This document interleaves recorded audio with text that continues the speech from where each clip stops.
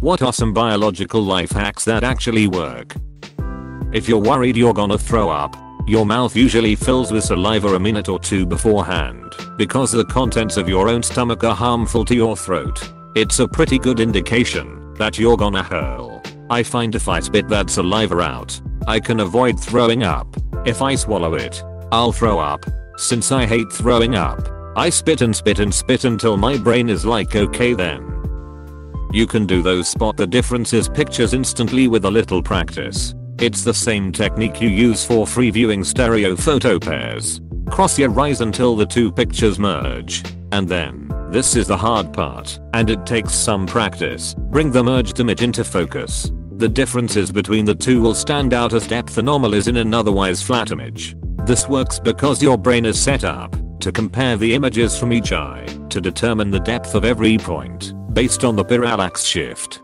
The parts of the two flat images will still be a flat image at a different depth when you cross your eyes, but your brain doesn't know what to do with the parts that don't match up, and they look weird in a way that's hard to describe. I've compared whole documents a page at a time this way. You can spot a single letter difference in a whole page in a language you don't even read.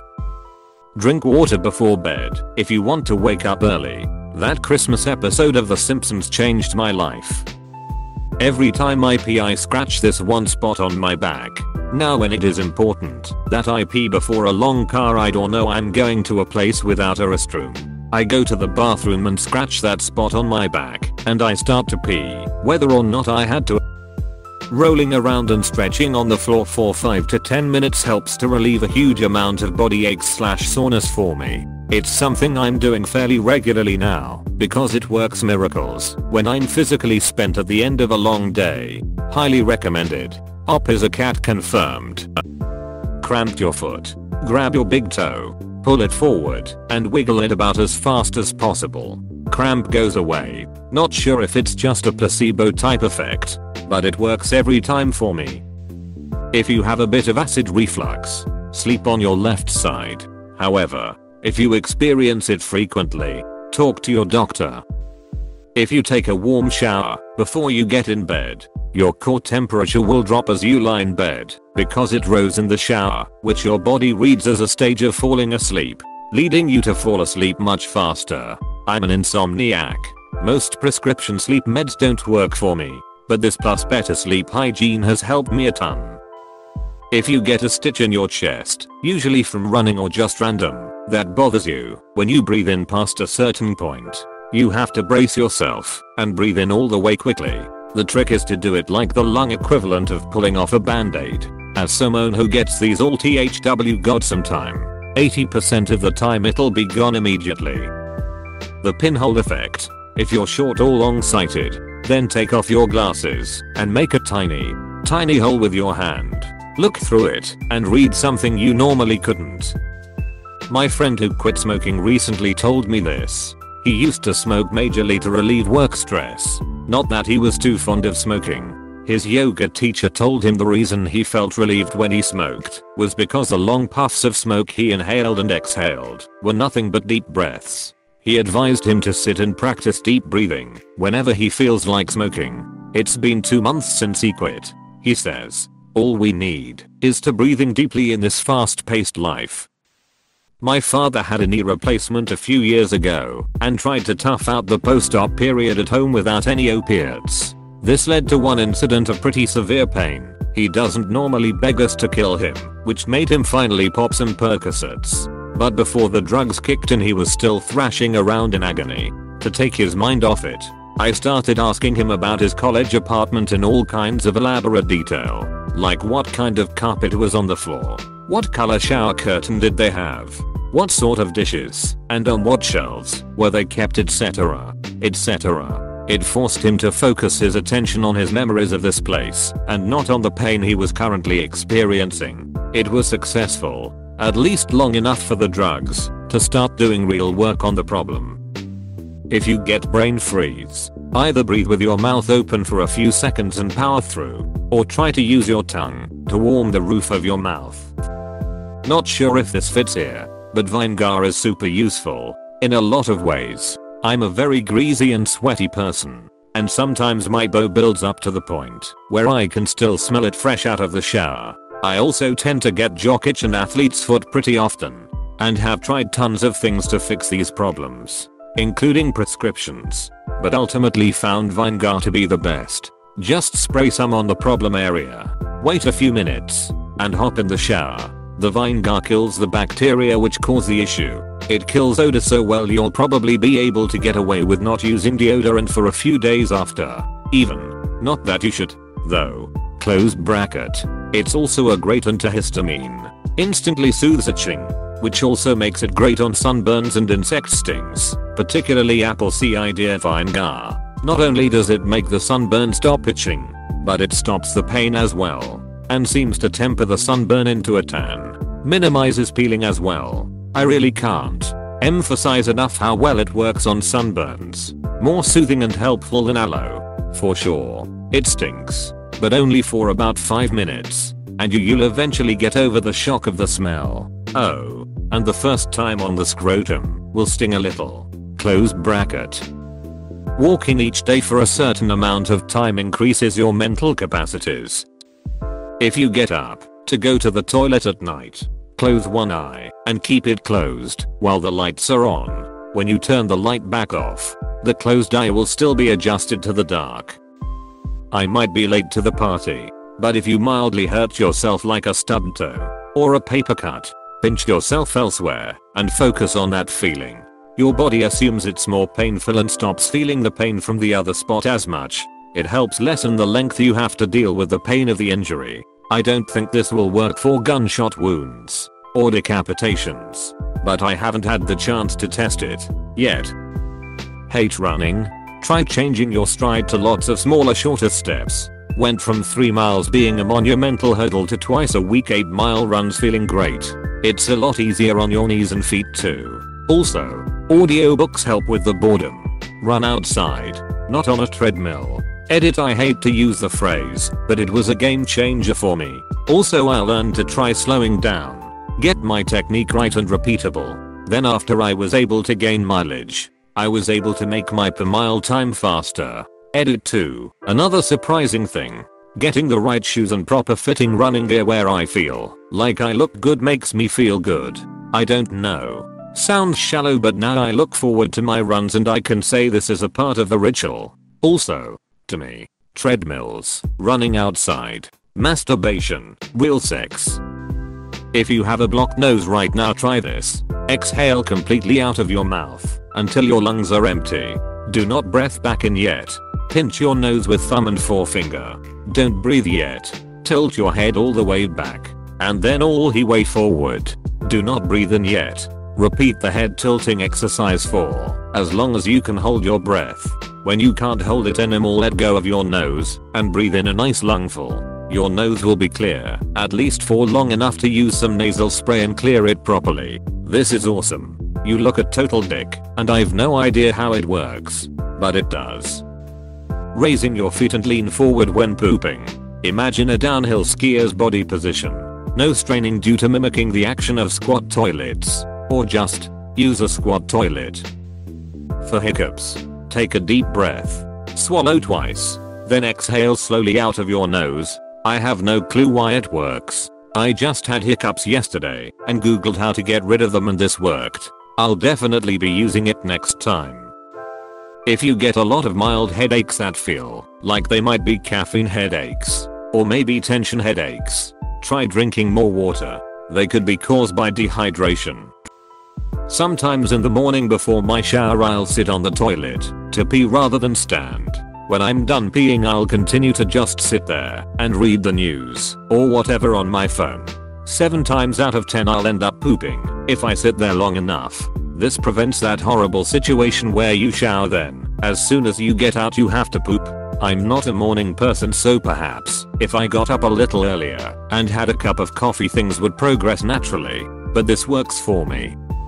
If you want to make yourself sneeze, try staying in a dark place for a while and then going out into the sun. For 18 to 35% of people, that'll induce a sneeze due the fartic sneeze effect, or autosomal dominant compelling helio-ophthalmic outburst syndrome, ACHOO. because scientists especially love a good acronym. If you're out drinking, have a glass of water in between every alcoholic drink. A big percentage of hangovers is just dehydration. I do this every time I drink, and I've never had a hangover. Also op. Is your username a Destiny reference? If someone else has hiccups, ask them when the last time they saw a white horse was. They'll think about it for a split second, then give you some sort of answer. Then their hiccups are gone. Sometimes I do this to random people and not even tell them why I asked. They usually walk away thinking I'm some sort of weirdo. But hey, their hiccups are gone. If you need to draw a straight line without a ruler, draw 2 dots and put your pencil on one of them. Stare at the other dot and draw your line without looking anywhere else. Our brains will automatically make your hand go to where you are looking, creating a straight line. Edit. Thank you kind stranger for my first Reddit gold. Mindfulness meditations can actually cause your brain to change physically to make you less anxious. You can help loosen a plugged sinus by alternating pushing on the roof of your mouth with your tongue or thumb, then using your other hand to push just above the bridge of the nose. Also, a finger up the rectum is the best hiccups cure. I'm serious. Not sure if this counts, but putting food on a smaller plate tricks your body into feeling like it ate more, supposedly. Plant macro clover in your lawn for free fertilizer and food for bees. From one of those, what the duck did I just read, moments, females, when constipated, could apparently move their fecal matter by inserting their fingers into their vaginas and guiding it out of their anus. Stand upright with your side pressed against the wall. Now, try to lift your arm with all of your might against the wall.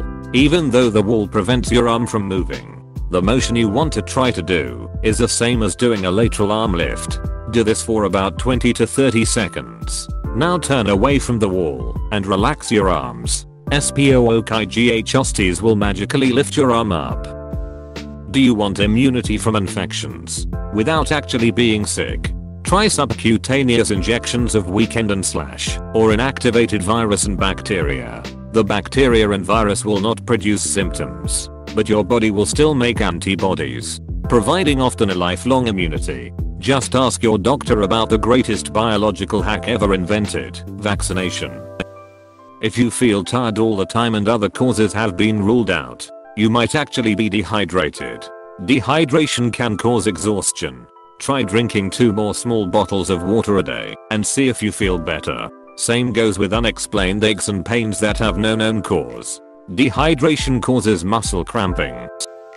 For tinnitus, stolen from another sort of thread, place the palms of your hands over your ears with fingers resting gently on the back of your head.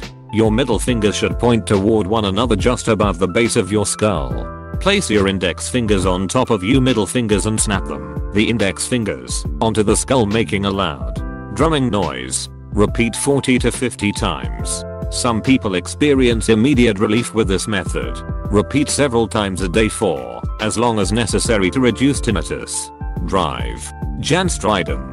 Of A to Z of Health, Beauty and Fintis. Org. Apostrophe. Not a human body related one. And pretty late to the party. But you can grow a stick into a bush or tree. For example, you come across a raspberry bush and you wish you had a raspberry bush. Here's what you do. Ideally, you wait until the plant is dormant, maybe between Nov and Ma, in the northern hemisphere, depending on where you live.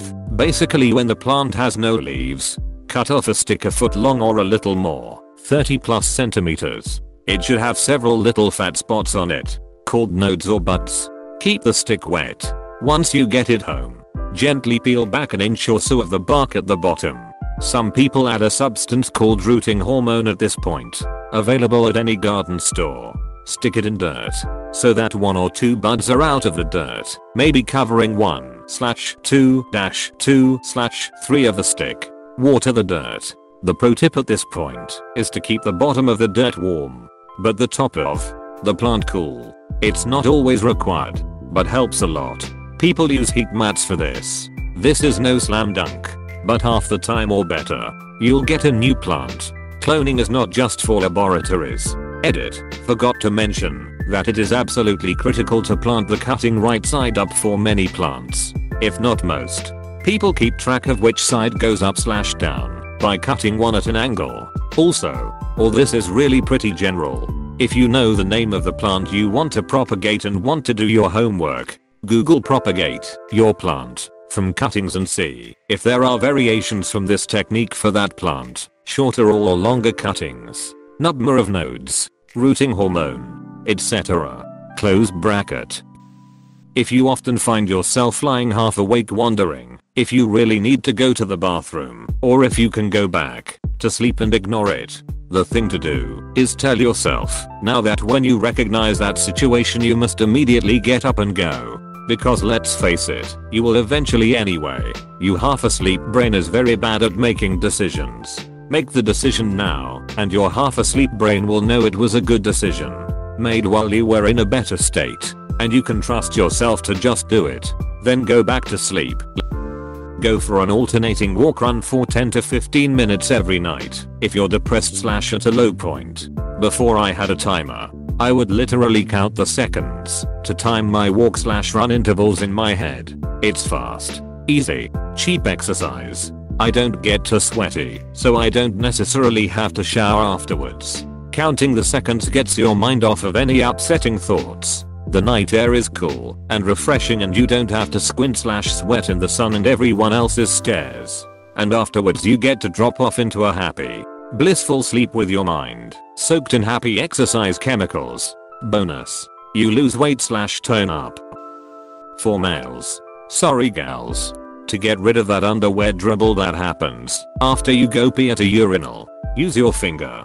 Press it against your scrotum, near your taint, and while keeping it pressed, slide it in the direction away from your taint. You'll know you've done it correctly when you get one last squirt of urine and no more dribbles.